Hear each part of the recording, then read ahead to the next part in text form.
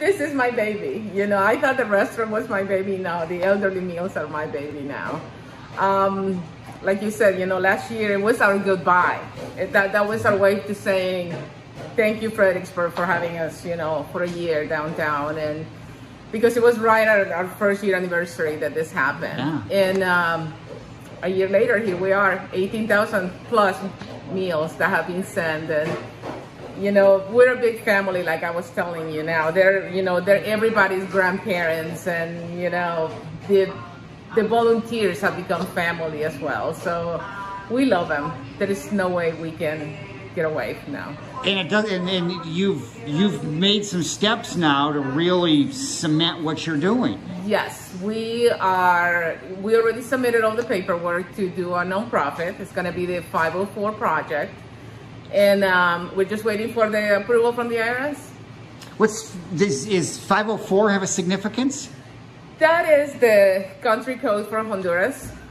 So that's why. Okay, that makes sense. Boy, yeah. Did you just think of, you know, you talk about a family and what you mean. And I've heard so many stories of people that have been helped by what you provide.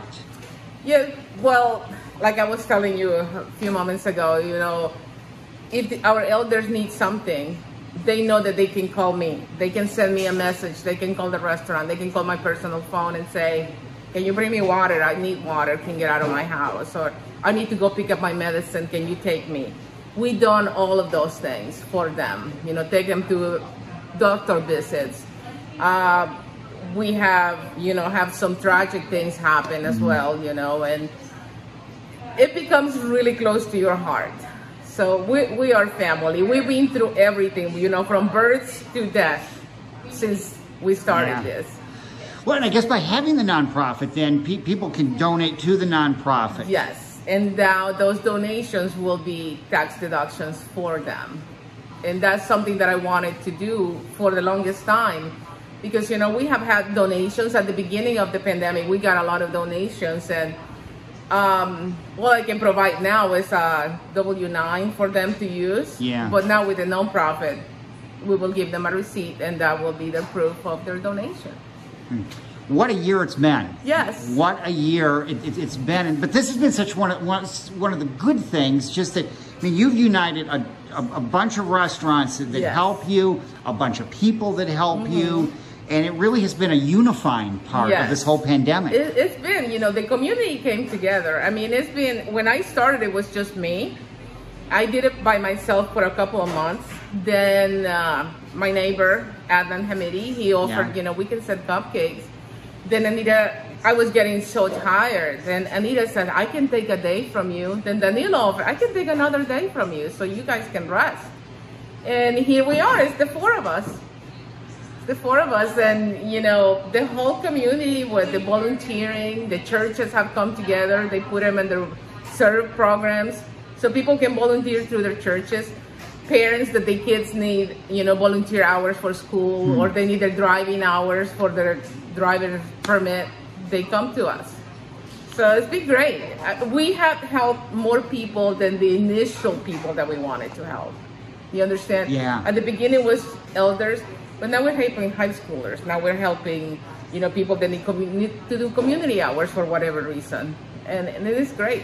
But you've pulled so many people together, and it's just become so much more.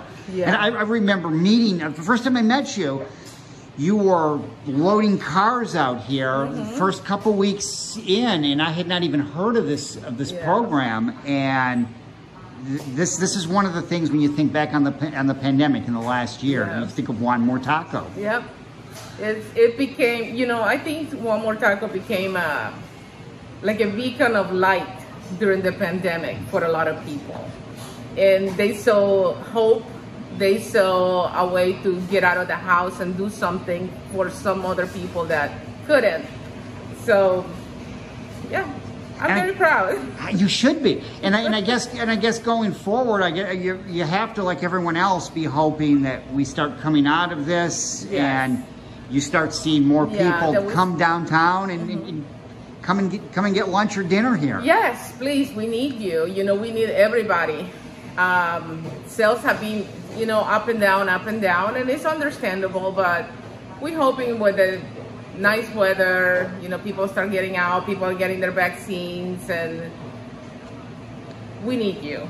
And sometimes people, I think that, well, this has been a year now, everybody's doing well, and I hear that from all businesses. We can't let up. Yeah, nobody's doing really well. You know, we still need the help. Like us right now, my personal experience, I'm not making money. I'm just making enough to pay my employees, to pay for my rent, pay for everything that I have to pay, and that's it. But that's enough for me.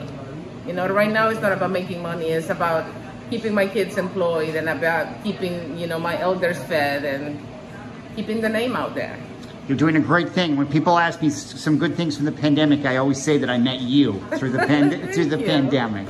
Thank you. So again, you're, like you said, you need business, come on down here. Don't forget about Juan More Taco. Don't forget about Juan More Taco and everybody else downtown. We all need you. Well, Marie, it's been a tough year. We've all been beaten up a little bit, but you're still smiling. Yes. Still smiling. I guess you are. I can't see with the mask, but I think so. You can see the eyes. The eyes can smile, yeah. Well, you know, I think things are what you make out of them. You know, life is what you make off of it. And to me, the pandemic was just a way to help others. You know, and it's been a great year. It's, you know, emotionally, for my soul, it's been a great year. You know, helping all these people, and I want to continue doing it. And that's the thing, you want to continue, and I mean, it just shows your heart in all of this, that you could have just said, that's it, we're out of here, we gave it a shot, and it turned into helping the elders, and it's just grown, and now the nonprofits. Yeah, and of course, you know, we went beyond the elders. We started sending meals to the hospitals. Yeah. And to the police departments, and it was big, but there was a point that we could not do anymore the hospital, so we had to stop because obviously the elderly were our priority, so we stayed there. And here and there we send something to the hospital, but we cannot do it anymore the way we were doing at the beginning. Well, Maria, thank you. We'll talk more. And it's been. I would like to say it's been a great year, but it's been a tough year. But you're still here, and that's what's great. It's been a tough year, but it's been a fulfilling year. Yeah. You know, it's opened a lot of doors and hearts, so it's been good.